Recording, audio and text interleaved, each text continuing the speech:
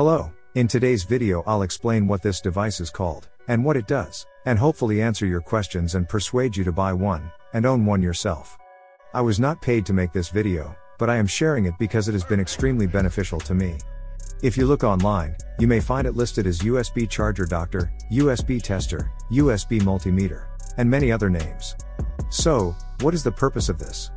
A USB tester allows you to check whether your USB devices are operational.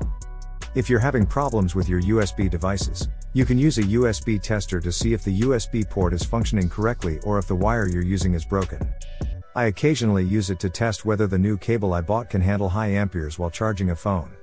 They come in a variety of designs. For example, this model has a large display but can only show the voltage and current being used one at a time, so you can't see both at the same time.